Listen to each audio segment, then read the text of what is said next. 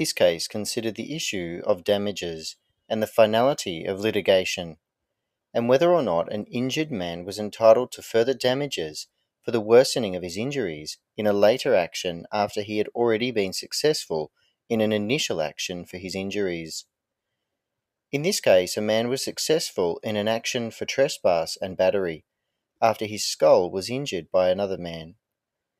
Sometime later, a part of his skull became detached from his head, and he brought a further action against the man who had injured him.